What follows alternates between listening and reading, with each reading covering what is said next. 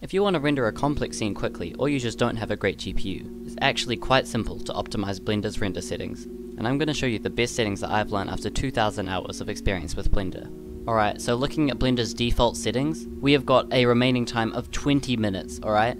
So that is pretty huge for a single frame. Like, we haven't even bumped this up to optimize for fidelity, alright? So this is just like really bad. So this is our fast optimized render, and is done in only 1 minute, which is just hugely faster.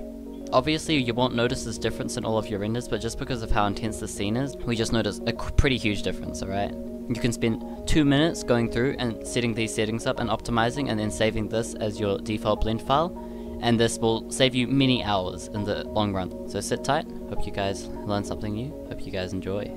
Firstly, switch from CPU to GPU if you have not already. I'm sure that everyone here has. Alright, straight up, we can see that this scene is quite heavy. I am using an RTX 3060, and this scene is really chunking up in the viewport. So if we hide this volumetric, we'll see that everything suddenly becomes a lot faster, but there is this very heavy volumetric which covers the entire scene and slows everything down a lot. Look at the lighting that we've got going on here, alright? That is very intense lighting. It's gonna involve a lot of calculations, so we are going to therefore need to optimize the scene a lot. Now the first tip, which I'm sure a lot of you have heard, is that you can use this noise threshold thing. This is one of the most important things for optimizing scene. If we make this number higher, it will have more tolerance for noise in the scene, and thus it will render faster. You will notice diminishing returns, and it will start to look pretty bad if you make the number too big. However, you can afford to go a lot larger than Blender's default and save yourself a lot of time. Max samples, we can take this down a fair bit as well, especially in the viewport. We don't really need to go up too high. Now this is a great tip. As you've seen, I've been able to kind of see what I'm doing quite well, even though it's a bit blurry, and that's because I'm using an inbuilt denoiser in Blender. I use open image denoise with the pre-filter fast, and that allows me to see what I'm doing in the viewport quite quickly. Now in our render, I'd recommend around this. Blender's default is 0.01, but 0.1 usually works pretty well, but you've got to kind of do multiple test renders, and you just see how much it impacts it. As like a general rule of thumb, like, you don't want this number to be too small, otherwise you're going to have time wasted rendering stuff that you're not even going to see. I'll show you an alternate method a little bit later on how to get a lot more visual fidelity out of your scene without just cranking up your samples and light bounces to crazy numbers. Max samples we can have on something more like 256, that's what I had for this one, but we can probably dial it down to even like 128.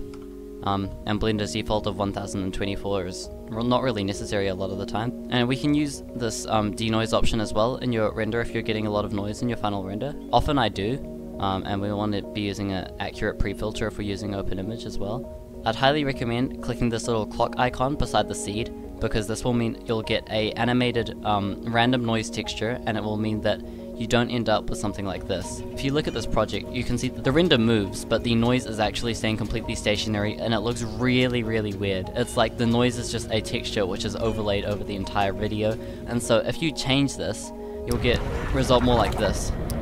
You can see this flickering noise is what you get when you turn that animated option on. Like, it is not ideal if you're just wanting a clean render, however it's significantly better and significantly more acceptable. It doesn't look like proper film grain, but yeah, no, this animated noise is just far superior, and you can actually overutilize it in this case where I've just set my samples like purposely low to get some budget film grain.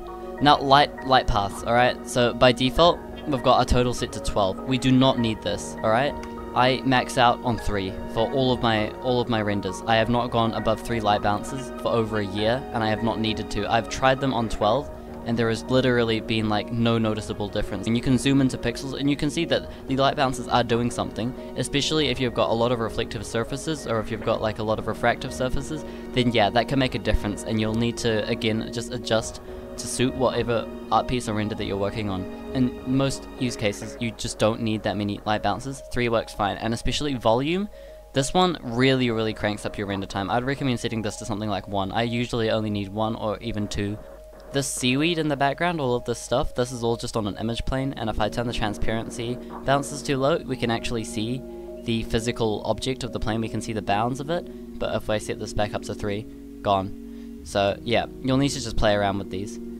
Caustics, this will absolutely destroy your render times, alright? Turn these off unless you actually need them. But Blender, honestly, from what I've heard, is not amazing for caustics, and you should use a plugin if you want really nice caustics. And so that's why I opt for using fake caustics. I would highly recommend that. So basically we can set our point light to use nodes, and then we can basically create our own gobo, or little light texture. Instead of doing just a normal flat linear light around everything, we'll get something like this. We'll get this nice light pattern on the seafloor. You can see that we are getting this caustic-like effect on the seafloor, and on our shark here you can see this nice pattern, and this is all just coming from a single light that is sitting above and shining down. Fast GI approximation, I would recommend putting this on in most cases. GI stands for global illumination, and this is basically just going to try and speed that process up while cutting some corners.